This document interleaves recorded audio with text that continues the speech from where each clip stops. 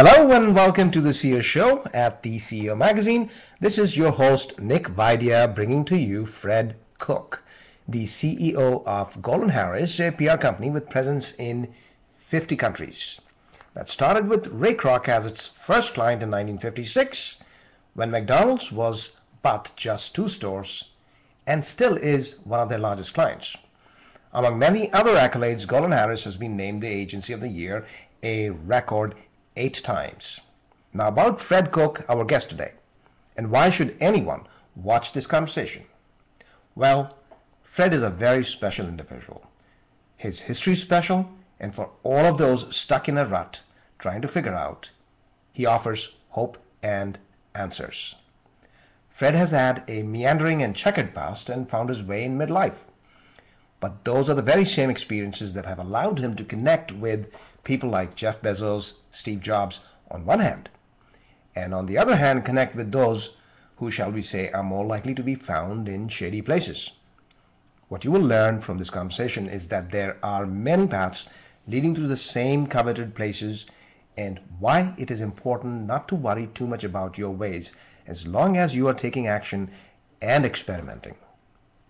So here's a person who peddled fake Italian leather to unsuspecting tourists, got arrested, divorced, fired, punched, and found his calling in midlife.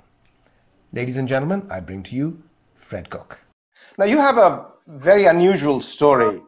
To some extent, I'd say mine is a little bit unusual. I can see parallels. That's why I'm really excited about talking with you.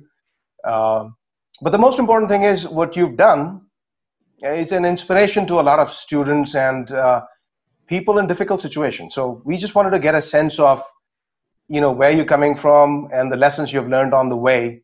So why don't we begin with your start, which is, I think, something that you would best tell rather than I.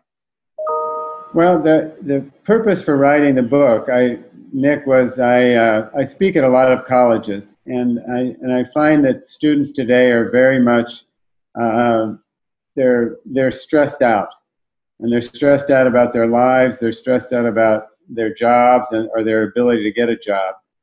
And I really found that my own experience, because I had such a circuitous route to becoming a CEO, is helpful to them, and they're often reassured to hear that there's more than one path to success. And that inspired me to write the book. The book is really dedicated to people who don't know exactly what they're doing, but are interested in figuring it out along the way. But it should be of value to a lot of other people who feel stuck in a rut, so to speak, and say, I'm 45 years old and, I've not done much in life. Yes. Right? And your story is going to inspire them to say, well, that's not necessarily true. Right. And I was 36 years old when I got my first job in public relations. I had a dozen different jobs beforehand. So it was sort of a midlife trying to find a new career. So I have a lot of ideas about how people can adapt and change jobs as well as how they might get their first one. Now, you've done things that typically people don't do. The straight arrow people, right?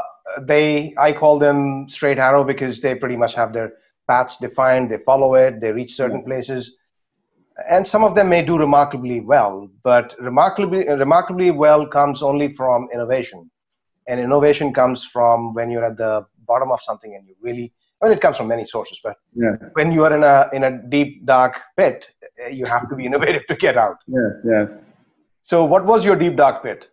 Well, I've been in many, I don't know how deep and dark they were, but I've had many ups and downs. And I think that you learn as much from failure as you do from success. And I always encourage people to try new things and experiment with their lives. And when you do that, sometimes it doesn't go that well, but you gain a lot of courage in the process that helps you do whatever it is you want to do next. And that's why I've been able to go from job to job and experience to experience, and each time it gets better and better. So you started at 36 in PR, and then you eventually became a CEO of this company. And it's a global PR firm. You've worked with some of the best known names out there in the industry. like Steve Jobs and Jeff Bezos and others. Right. So how do you come across to them? You do not bring the traditional perspective of going to Harvard or to Stanford or any good school and then meeting with these people. Well, I think that a lot of the people that you meet in business who are successful didn't all go to Harvard and Stanford. So I don't have those experiences to share with people, but I have worked with so many different kinds of people, and I've traveled around so much around the world that I feel like I can relate to almost anyone, regardless of their background, regardless of their cultural differences or their differences in economics. Because I've done so many different things, I'm sort of comfortable with almost anyone. So that's probably the best thing. So you can relate to people. Yes, I think so.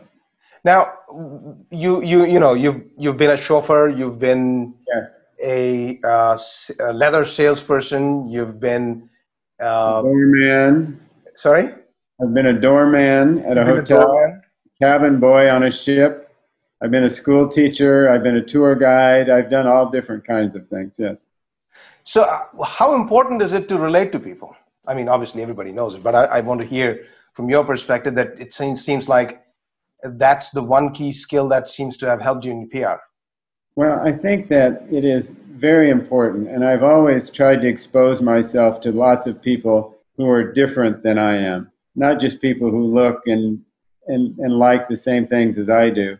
And I think the more you can expose yourself to more different influences, the more ideas you have, but also the more you're able to relate to people that you're doing business with all over the world.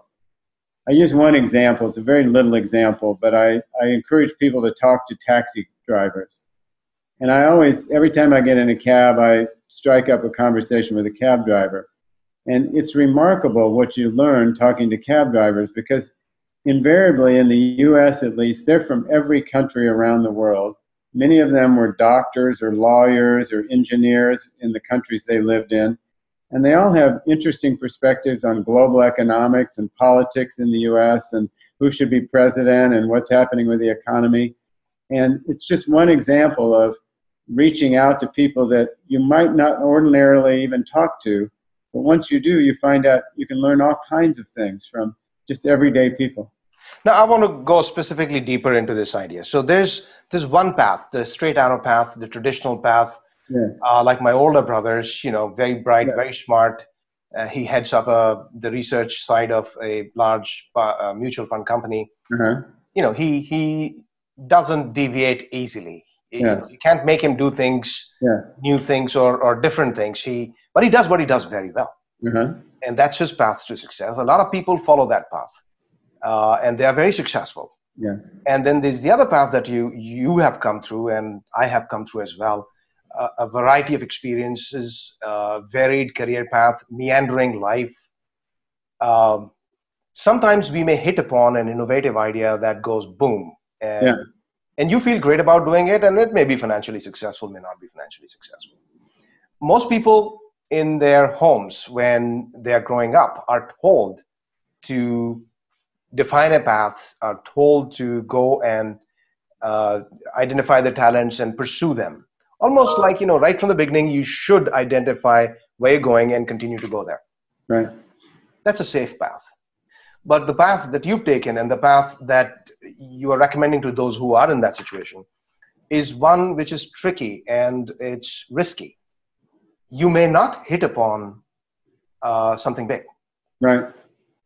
So what is it what are the other critical ingredients here, besides a variety of exposure, besides being able to relate to people because of your experiences, so you become a people person, which basically points to the EQ, the emotional quotient. You develop an EQ, the ability to manage people, the ability to manage your own emotions, ability to see beyond what seems superficial, and that's why you can relate to people and do big things.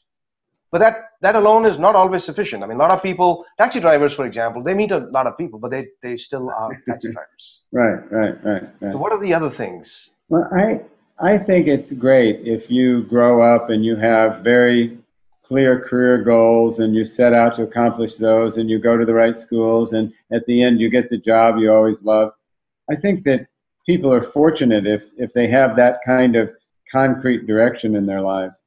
But I think most of us, at least particularly when we're younger, we're not sure exactly what the right place for us is. We know we want to make a contribution, but we're not sure exactly how is the best way to do that. So I'm very sympathetic to people who are sort of figuring out life as they go along, which is why I call my book Improvise, because it's all about figuring it out as you go along. And there are elements to it that I think are very important. I talk a lot about people starting their own businesses and being an entrepreneur. Entrepreneurs always improvise because they're sort of trying to figure out what's going to make this business successful. And you look at some of the technology companies today like Facebook and Reddit and WordPress, they were all started by college students. And not everybody that starts a business is going to be successful. I've started several that were huge failures, but you learn so much about business by starting one of your own. And even if the business that you have doesn't succeed, you can use those skills to help you get a better job or to help you inside of a corporation. So I think it's not always just being experimenting, but it's also learning in the process and then applying that learning to something that might be more traditional, where you can bring a new perspective or a new idea that somebody else might not have. No, true. And I also, I'm an educational psychologist by training, by the way. And one of my pet discussion, topic of discussion with amongst friends is that our education system tends to drill us things. They feed us and stuff us with a lot of know-how. But the real purpose of education is to take out what's within us, because ultimately the world has been created by what people have brought and contributed. And so there is tremendous amount of uniqueness in each individual, but it has to be taken out. And I worry sometimes about people that are entering the business world, because they've all gone to the same schools, they've taken the same courses, they've all read the same books, they go to the same movies, they listen to the same music, and then they come into the workforce, they're kind of a commodity. They all have the same amount of information. And meanwhile, companies like mine and a lot of our clients are looking for fresh perspectives, they're looking for new ideas, they're looking for people with a different skill set. And I wonder sometimes where they're going to find those people if everybody is just sort of the same. And there's the bunch of studies that show the CEOs point out to skills and leadership gaps as one of their top 3 concerns. Right. I mean, you're getting educated, but still there's a skills and leadership gap. Yes. And that's wherein students and others who are stuck in a rut at any age, doesn't matter, will find a solution that, there is a need. We just cannot fulfill that need with a plain vanilla based personality or skill sets that you can bring. Everybody brings the same thing, like as if you've been constructed in a factory. It wouldn't work. And so that's why there's an opportunity. Right. I think people have this idea that once they get a job in a company, that company is going to teach them everything they need to know. And that's just not the reality anymore. Most companies don't have time to teach you everything you need to know. They want you to come to them and teach them something they don't know. So I think it's important for anybody, no matter what stage you are in your career, to have some passion and some skill set that is uniquely your own. So you specialize in something that's important in the line of work you're doing. So when you come to a company, you can offer them something that they don't already have. And I think that's key these days into getting a job and then doing well on the job, is to bring something new to the equation. Right. And it's like the know-how. It's, you're given the helm of a ship or a boat or whatever you may call it. The know-how is not difficult. I mean, you can read about it or learn about it fairly quickly. It's the ability to use your human intellect, your God-given inherent abilities. Perhaps it's passion, it's the way you make decisions. All those things matter. What do you bring to the table? Can you take and run with it? And you might make mistakes on the way, and that's fine. But are you determined enough to conclude and succeed, as opposed to, oh, I hit a wall, now what do I do next? And I think people, especially younger people, are afraid. They're afraid to step off the the standard path, and they're afraid to try new things. And I think that they need a little bit more courage and a little more encouragement to experiment a little bit with their lives. And I think when they do, they're going to find that their job experience will be much richer and more varied than if they sort of just stay with the standard program. Now, why do you think, and I'll point out a few thoughts of mine, that people are afraid to experiment? I mean, a lot of people, their nature is not experimental. They have a clear-cut path defined. They pretty much know which direction they want to head. Those people, as you said, are blessed in a certain way that they have clarity of purpose. Others are still struggling and experimenting. Doesn't mean that one or the other is any better, actually. Right. It's just that you are at different stages in life. But people are afraid, as you rightly said. One of the reasons might be, hey, I'm wasting my time. I am 45 years old, I'm 25 years old, whatever the age you might, whichever way you're comparing yourself with the society, you say, I am wasting my time. And what if I go too far wasting my time and I have no substance? I haven't gathered any mass. That's a very legitimate concern. And you're pointing and saying, no, it doesn't look like you haven't gathered mass. You have gathered something which is not clearly visible on your resume, but you've gathered something and make use of it. So isn't that a legitimate fear, though? Well, sure, it's a legitimate fear. I think people are in the workplace, they spend half their time working and the other half worrying about their jobs. They worry about whether they're going to get promoted, whether they're going to get a raise, whether they're going to be liked, whether they're going to disappoint their parents, whether they're going to have enough money to retire. All of those things are things people worry about all the time, but I don't really think that the worrying and the fear helps them in their jobs. And so I think it's important to overcome those fears and feel a little more confident about what you're doing. And my view is you overcome those fears by trying new things. Sometimes you start with little things like reading a different book or going to a different movie. And then you transfer to bigger things like writing an interesting proposal or sending a compelling letter to a company you want to work for. And the more you do those kinds of things, the more courage you gain. And I think it makes it a little bit easier. Yes, indeed. I mean, the more you experiment, the more you learn. And entrepreneurship is fundamentally about that. Now, one of the things that's happening is the globalization. Because of the globalization and the telecommunication, a lot has changed. A lot of people are working on as independent contractors. So in a sense, they are entrepreneurs at a different level, but they are entrepreneurs. They're more responsible for their money as opposed to the company being responsible for their salary. So this entrepreneurship concept becomes even more relevant, that, you are not living in a world there where someone will tell you this is a task to do and you do it and you make your money. Exactly. And I think that's the opportunity for everyone, is there are a lot of different ways to tackle your career. And sometimes you do it inside of a big company, and sometimes you can do it on your own. And I think either path can be just as rewarding in the long run. Now, how long does it take? We can clearly, or used to be 20 years ago, 30 years ago, you could define that if you joined Exxon at this stage, by this stage you will become this, and if you do well, if you keep on doing the standard follow the standard protocols, you're likely to be here at this point. Now that's gone away.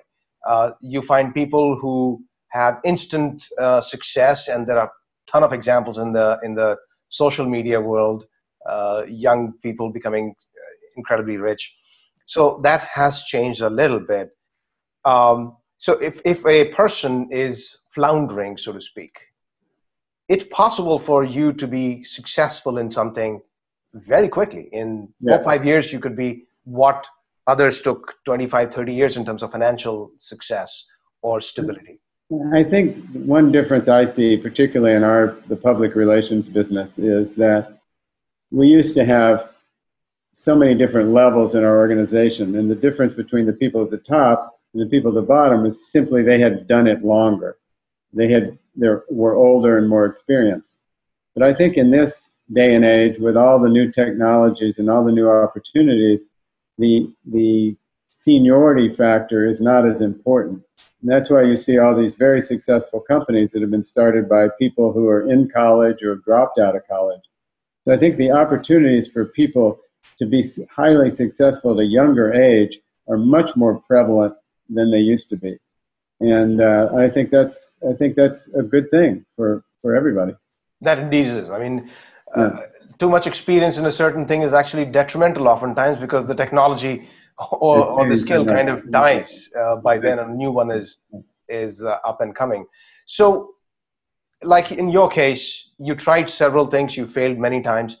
Typically, how much time do you recommend people giving to a venture? 1 year, 2 years, 3 years? What's been your experience? It takes twice as long as you think it will. So my experience has been, if you think it's going to take 2 years to accomplish something, it will probably take 4. If you think it's going to take 5, it'll probably take 10. In terms of people's careers, the one thing I find the most annoying is a lot of people who give career advice tell people that they need to change jobs every 2 years or every 3 years, and that over the course of your career, you're going to have 7, 8, 9, 10 jobs.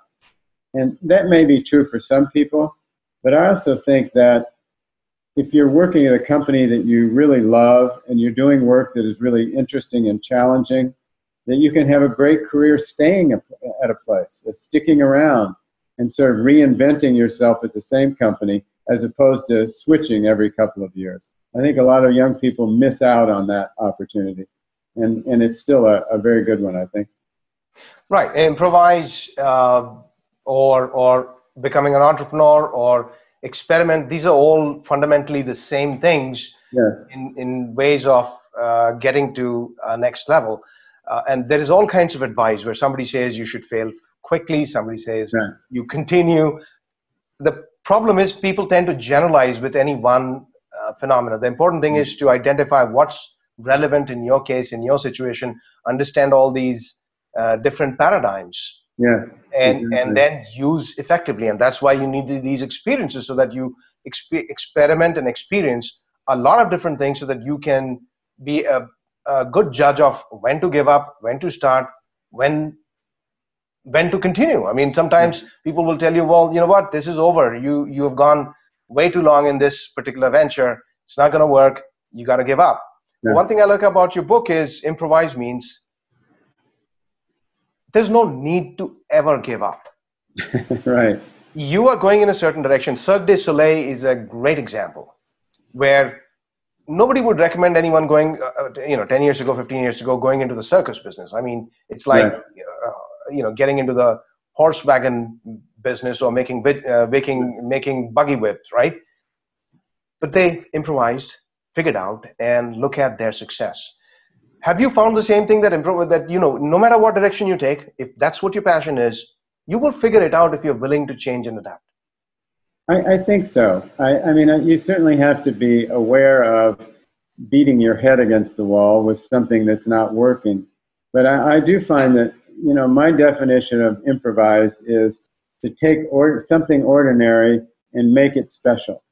And I think that's, whether it's your life or your job or your company, to figure out how to take what you've got, whether you don't have enough money, you don't have the right education, or you don't have the right credentials, take what you do have and turn that into something special. And I think that's the secret.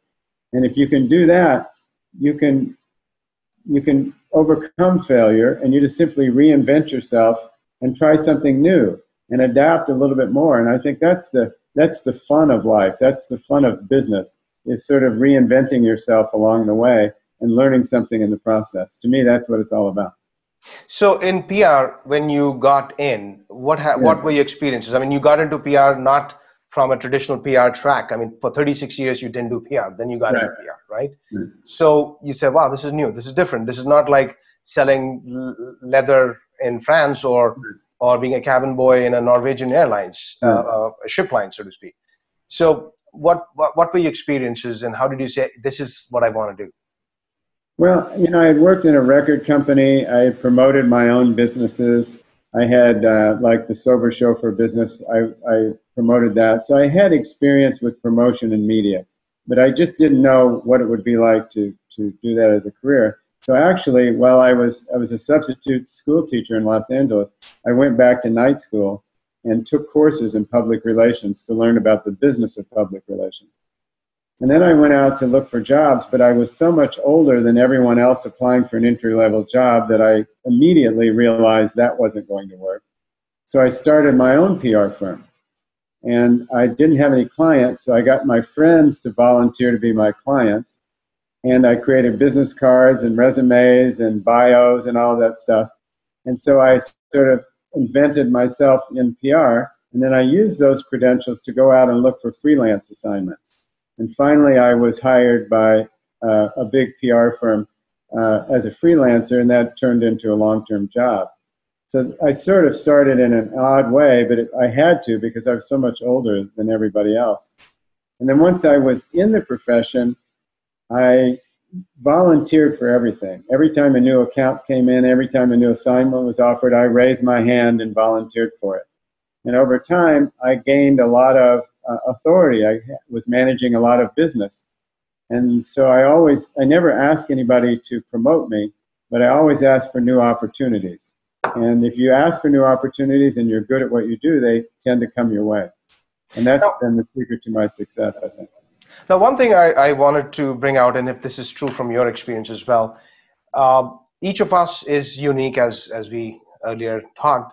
And so there are proclivities or tendencies in each one of us towards a certain thing. If you're if you are into math, if you've got the math kind of brain, or music kind of brain, you will tend to gravitate towards those areas. So each of us knows what that is. We may not acknowledge it, but we have a sense. And so is it with you that, you said about promoting? I mean, you were always entrepreneurial. You tried new things. You promoted new things. And you may have failed hundreds of times and eventually succeeded. But is it that you knew that PR kind of symbolizes, or PR holds that trait that is within you? No, it's not so. I could have done a lot of things besides PR, and I think been successful. My main thing that I offer, or that I have, are ideas. I would work well in any kind of idea business. And today, lots of businesses are about ideas. And I think the reason I've always had more ideas than most people is because I've had so many more experiences than they do.